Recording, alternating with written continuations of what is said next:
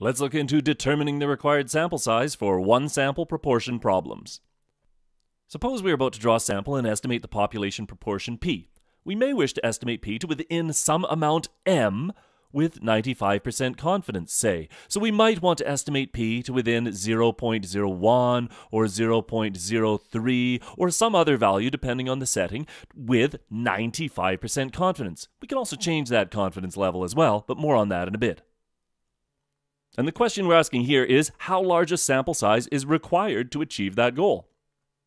Wanting to estimate p within m is the same as wanting the margin of error of the appropriate confidence interval to be no more than that amount m. This is the margin of error of a 95% confidence interval for p, and we want that to be less than or equal to this amount m. But one snag is we don't yet have a value of p hat to put in this formula because we have not yet taken a sample. And besides, we would rather put the real value of p in there if we could, so let's do that. Ideally, we would put the real value of p in this formula. Now, we don't know the true value of p, otherwise we wouldn't be trying to estimate it in the first place. But let's pretend we do for a moment.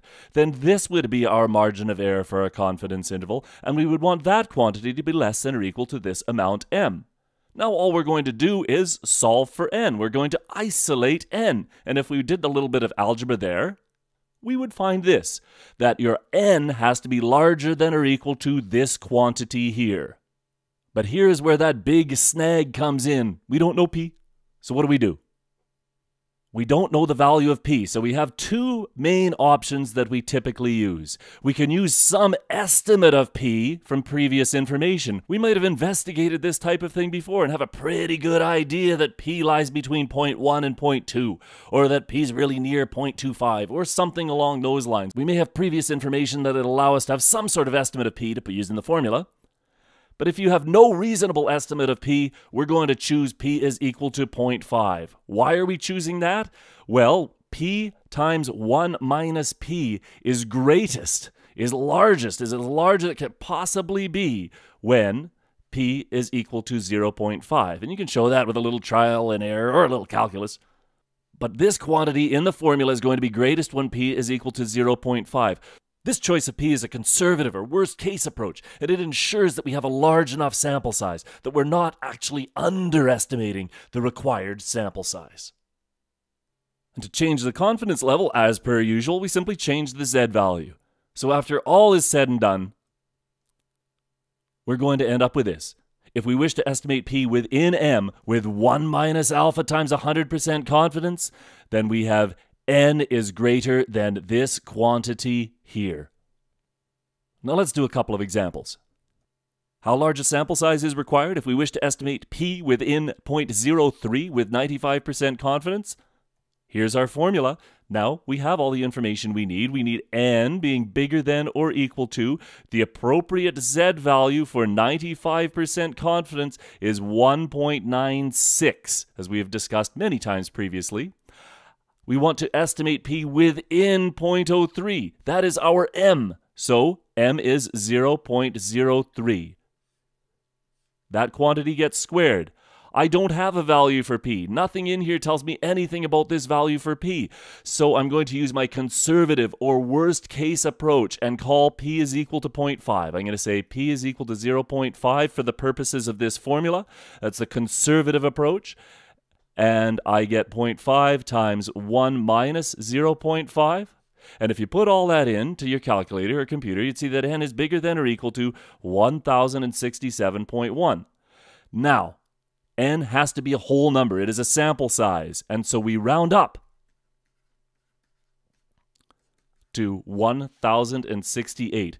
That is the minimum sample size required in order to estimate p within 0.03 with 95% confidence. And you might see in a lot of political polls and this type of thing that they sample around 1,000 people and then give you a margin of error of close to plus or minus 3%.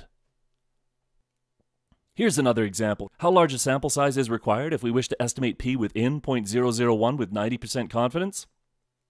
And let's change it a little this time and say, suppose it is known from previous studies that p is approximately 0.30. In the previous example, we had no estimate of p, and we used the conservative approach. But here we have some idea that p is actually close to 0.3 from previous information. All right, we've got our same formula. And we need our n to be bigger than or equal to, and the z value for 90% confidence, we should know by now, is 1.645. And the m value, we want to estimate p within 0.001, so that's 0.001. That quantity gets squared, and I'm going to use my estimate of p here of 0.03. So I'm going to multiply that by 0.30 times 1 minus 0.30. And I get that n has to be bigger than or equal to 568,265.2. And I would again round up and say that n has to be bigger than or equal to 568,266. That is the minimum sample size required. Pretty huge sample size, and in a lot of cases not very practical at all, which leads us to the idea. These calculations are typically used as a rough approximation. When we get a required sample size of 1,068, that doesn't necessarily mean we have to run out and get a sample size of exactly 1,068. It means that we need something approximately that size, and there may be other considerations taken into effect.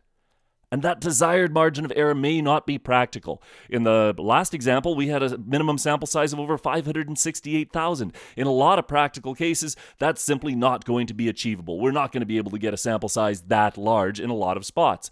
And so we might realize right off the get-go that what we wanted to accomplish in our study is simply not practical, and we're going to have to make some adjustments.